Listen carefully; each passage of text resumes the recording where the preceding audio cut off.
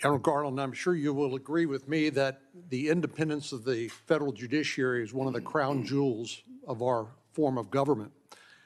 And historically, federal judges have had a hard time defending themselves against attacks of various kinds.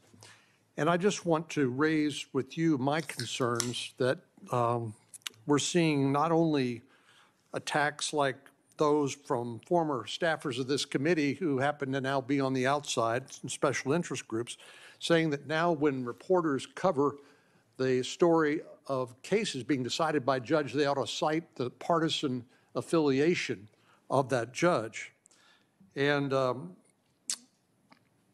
saying it's important to say, for example, it's not just Chief Justice Roberts, or say that he's a Republican, not a conservative-leaning justice.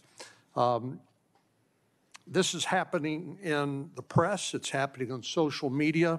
As you've already discussed with some of my colleagues, this has led to political protests at the justices' homes and even a threatened assassination of a member of the Supreme Court of the United States.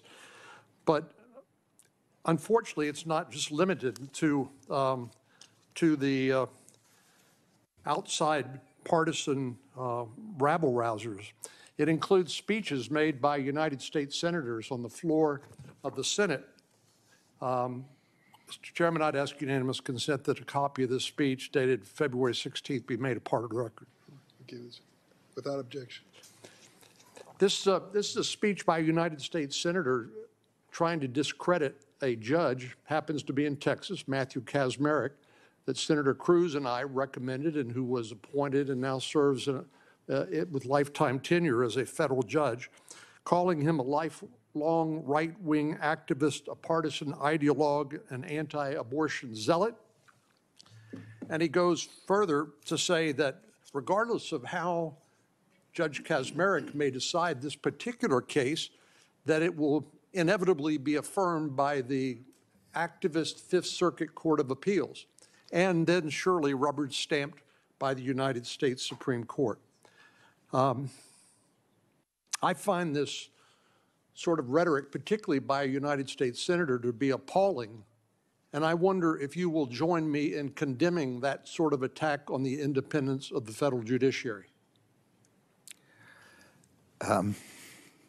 When I first got on the judiciary, I and several of my colleagues pounded our heads against the wall trying to get the reporters to stop, and this is more than 25 years ago, to stop reporting the name of the president who appointed us and or the party. Unfortunately, this is a battle that has not been won, and I don't think, obviously, given the authority of the First Amendment and its importance, is one that we're not going to be able to win. I come from a kinder and gentler era, and a kinder and gentler court, even in terms of the way the members of the court treat themselves. General Garland, you I don't know what else to say. Enforcement officer of the United States. Yeah. Will you condemn it?